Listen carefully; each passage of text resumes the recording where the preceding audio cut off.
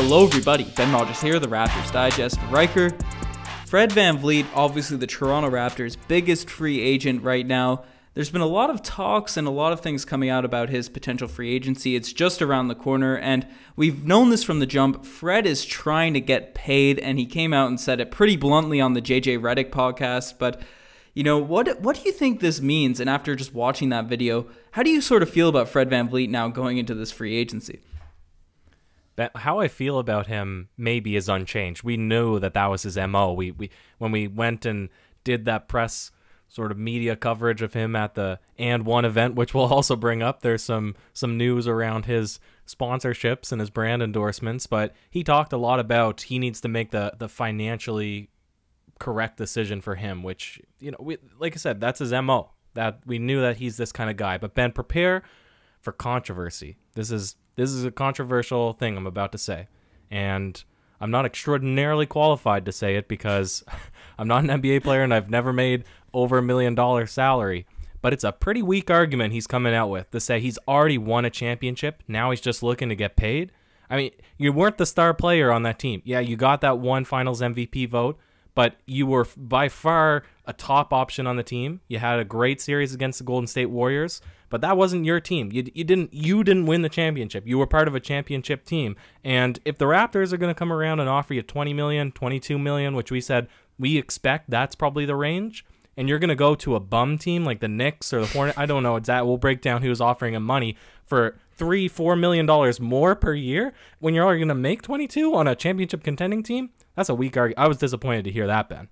Yeah, for sure. And I'll bring up I'll say the full quote because obviously we've known from the jump that Fred wants to get paid. But as you said, he brought up and specifically said he already won a championship, so now he's just looking to cash out. That's what his big thing this free agency is. And obviously that can be interpreted as, you know, he's not looking for the greatest roster. He's just looking for the most amount of money. So I'd agree with you there. And yes, if he's prioritizing pay, it completely makes sense. This is his first real shot at a big contract. With the pandemic, with injuries, you never really know if you're going to be able to cash out again. So I see where he's coming from with the extra bit of money. But where it's just taken up so many headlines is how it was said. And do you think, because within the context of the rest of the podcast, he still spoke highly of the Raptors. He still said there's videos of him come out that like the past few days with him working with Kyle Lowry and stuff.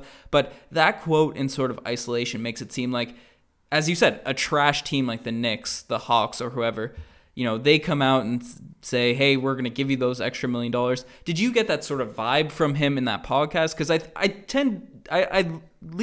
agree with you in the sense that I think it would be dumb to sort of go to one of those teams for less, you know, if you're only sacrificing like $1-2 million. But is that the impression you got from that podcast? It is kind of the impression that I got, Ben. And the reason we're tossing out Knicks, we're tossing out Pistons, Hawks, those were the teams at the very onset of free agency news that were reportedly going to be making a pitch for Fred VanVleet. So we're not just pulling those names out of nowhere. You look at their cap space. Pistons are only booked for about $70 million on their total team payroll next year. They only have one guy, Blake Griffin, on max money. New York Knicks have no guys on max money, so they have availability to come in and cash Fred out at $28-30 million if that's what they wanted to. We didn't think his value is necessarily there. He's not even an all-star yet, for Pete's sake, but let's just assume that that's the money that he's going to be offered, Ben. We kind of agreed in our initial assessment the Raptors probably wouldn't be comfortable to max him out, probably give him $30 million.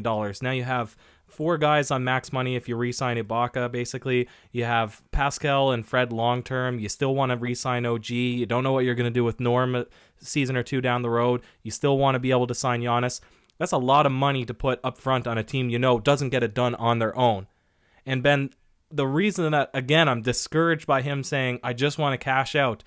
Basketball, it's a privilege to be able to play and do something, get paid for something that's just fun, that, you know, we play on our own and millions of people around the world play on their own, but you still need to have a sense of purpose. And if you're, again, you're not the guy. You aren't the guy. You're 6 foot. You struggle to get it done in the paint. You're not going to be able to walk onto a bad roster and all of a sudden make the team a playoff team. You don't have the clout to draw in free agents with you. You don't have the ability to get it done yourself, Ben. I was disappointed by his comments.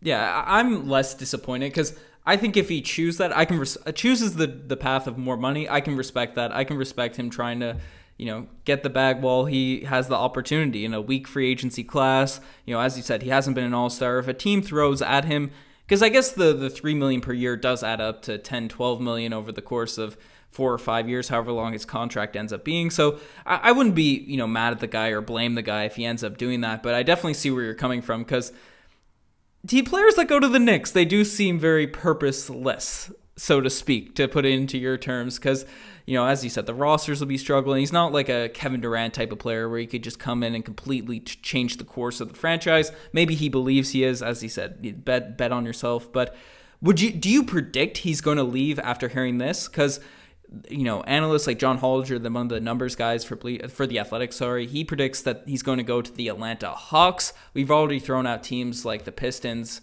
and the Knicks. So what's your sort of prediction right now? Because if we expect him to leave, if we're in the camp that we think he's going to leave, which I don't think I'm there yet, then there's some players we could potentially talk about potentially sign and trading for them, or other guys we should target, because there's other names we're going to bring up that we have certainly brought up in the past, Riker.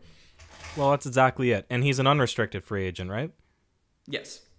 Yeah, so the Raptors, they don't have the right to come in and match any offer, but I don't think they're going to let him just walk. It is much more strategic from the Raptors to, if they hear, and hopefully they don't get swindled by his camp, and I don't suspect that that's how it would play out anyways, but if they hear that he's going to be leaving for a $30 million deal over 4 or 5 years, it doesn't really matter.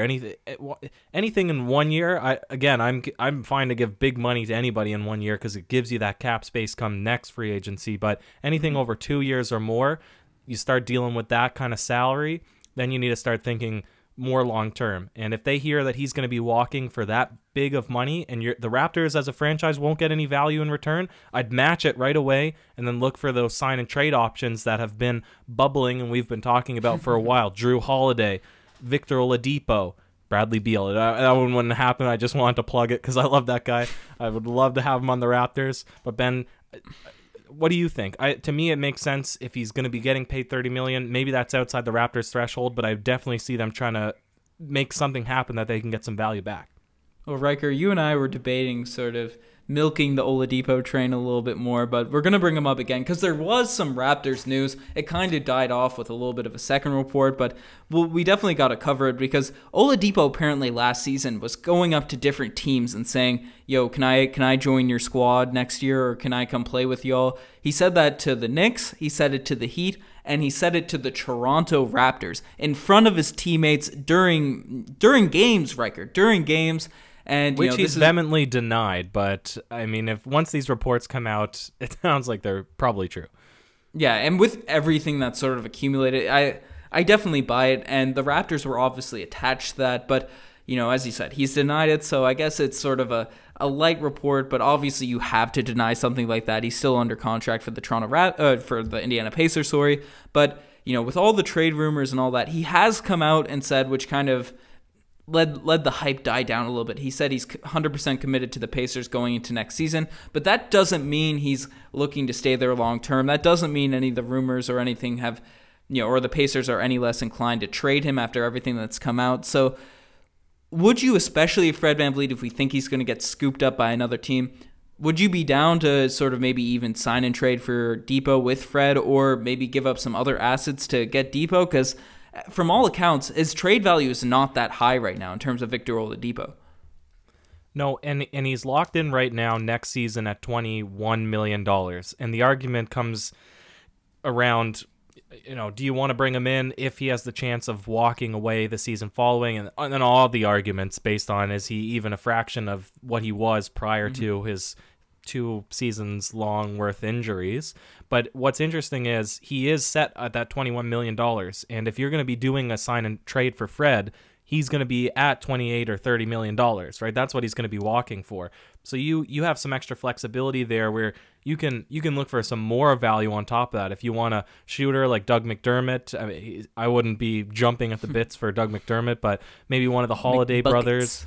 maybe you want to add Norman Powell in, and maybe you want to bring in Oladipo and Miles Turner. Like maybe you can get a little bit crazy with combinations here if you're guaranteed that you're putting Fred up on the trade block, Ben.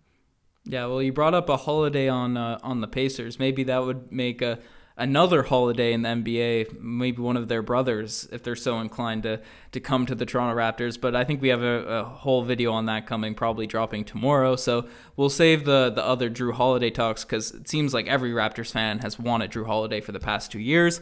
But, Ryker, the more I think about it, the more I think it might be worth the risk to get Oladipo if Fred is going to leave. If Fred's going to dip, then yes, Depot is the risk, as you brought up, the injuries, the uncertainty if he's going to bounce back. But we made a risk when we traded for Kawhi Leonard. We made a risk, trading Vasquez for a couple of unproven picks, and that ended up being Norman Powell and OG Anunoby, right? Masai Ujiri makes calculated risks, and the ceiling with the Toronto Raptors, with a prime Depot, with a prime-time Oladipo, Lowry Depot, OG, Siakam, Serge, that's a lineup to really be reckoned with. And, you might say that he's not as good of a shooter as Fred, but he has the size, he has the finishing ability, and he has the shooting touch. Not as good as Fred, but at a decent enough level. I think he'd be a Raptors-style player. I don't know. I'm starting to buy into the Depot hype, Ryker. Yeah, and this is how I'm thinking. This is my narrative that's going on in my brain, Ben. Fred VanVleet, he gets offered $30 million by a bad team. The Raptors, they match it. Now, he accepts because it's the Raptors. They're in a better position to win. Yep. Whatever. Maybe he has a vendetta against Toronto as a city, but I haven't heard any news to support that. So the Raptors, they win the free agency bid because they give him just as much money as the next best guy. They have him. They could just keep him at that point. But we're saying, no, it doesn't make sense to keep Fred long-term on a max contract with what we're trying to do in the future with other free agents. You look at Oladipo, yeah, he has a tremendous risk. But if it doesn't work out, he's a free agent next season. You don't need to keep him around, right? Yeah. If it works out extremely well and then he walks and you actually wanted to keep him around, then that's just embarrassing. But, the Raptors, if you're guaranteed you're losing Fred, and we're going to have a video breaking down the reports around potentially losing Ibaka, Lowry's getting aged, I think the Raptors are kind of pushing towards maybe rebuilding or doing some sort of monumental paradigm shift type thing. So I'm completely agreeing with you, Ben. If Fred VanVleet is out the door, I think it's time to get a little bit crazy and buy in with that high risk, high reward type player. Yeah, no, you gotta take risks, especially if you don't want to be bad. And we've seen teams like the Houston Rockets; these teams that have been perennially good for many years. Right? They take something. Sometimes it works out, sometimes it doesn't. But that's how the good teams stay good. And you trade for guys like Depot if you're losing talent. But I don't know. Yes, no. What's your prediction? Do you think he stays or do you think he doesn't, Ryker? Because if I had to do a yes, no with no nuance, I do think he stays. But I think it's going to be for a little bit more money than the Raptors would sort of prefer. I think no. No? Because I think he does not stay. Because when we initially qualified this rumor, we said Fred VanVleet is probably going to get offered max money by a lesser team. But we said by virtue of the Raptors being better organization, already knowing him, giving him that leadership role as Kyle Lowry sort of fades out of it, he would accept a little bit less money, $22 million, just to compete with them. But with him saying he's just looking for the most money possible, doesn't make sense to me to keep Fred around on max deal. He's not that guy. He's not that guy. Maybe there's an argument to say that he is. I am completely not in that belief. Yeah, and he certainly hasn't bashed the Raptors. He's always spoke highly of the Toronto Raptors team, right? There's nothing to say that he doesn't like his time in Toronto, but especially the podcast, because this is what this whole sort of chat, this discussion was sparred off of. Listening to that podcast, he brought up things like, he doesn't have a house in Toronto right now. He ended up selling, or he was just renting, so he doesn't really know where he's going to stay next season, especially with all the stuff being in Tampa and stuff. He just alluded to a lot of things that seemed just a little bit sketchy for a guy, because Serge Ibaka, we're making a video on him. I think that'll come out in the next couple days too. Serge Ibaka has adamantly said he wants to stay. He's keeping, he's come out on Twitter. He's posting We the North stuff. He's all in on Toronto from his tone of voice, just his quotes. Fred VanVleet's been a little bit more secure. Maybe that's just personality trait and whatnot, but I don't know. That's a point in your favor, but I just believe the Toronto Raptors won't let talent walk like that. And unless they have a guy like Oladipo or Holiday coming through the door, I don't see us letting Fred walk, Riker. But answer me this, Ben, because to me the argument is not would the Raptors make sure they sign him. I think one way or another they're going to sign him, but I don't know if they'd want to keep him if they signed him at $30 million. Rather than obviously flip him. But Ben, the question is, do you think he is going to get $25 to $30 million offer from another team? Because to me, that's what would get him out the door or not.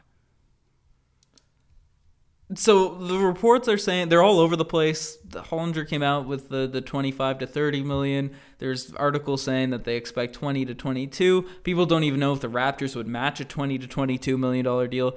His value is just super unclear, and it makes sense because he's been in a great system. He's won a championship. He's been a starting guard on a team that has gone deep into the playoffs, but he's also a 6-footer playing off ball, never been an all-star, these sorts of things. So it's a really weird predicament. It's weird with the pandemic that's happened. We don't know where the salary cap's going to be, especially it's everything's sort of lined up now, but with 1 year down the line. And we also don't really know the Terrence Davis situation. We don't know where our other backup guards are going to be. So there's so many factors to take into account. It's tough to sort of piece it all together, but let us know what you guys think. Do you guys think Fred VanVleet's going to stay? Do you think if he leaves, we should trade for a guy like Oladipo? We sort of covered a lot of reports. The news is coming on fire. It's just coming from all places. So stay tuned to the Raptors Digest. Subscribe if you're not. Riker, you have any last words? I'm worried, Ben. I'm nervous by these reports. Jeez. Cheers.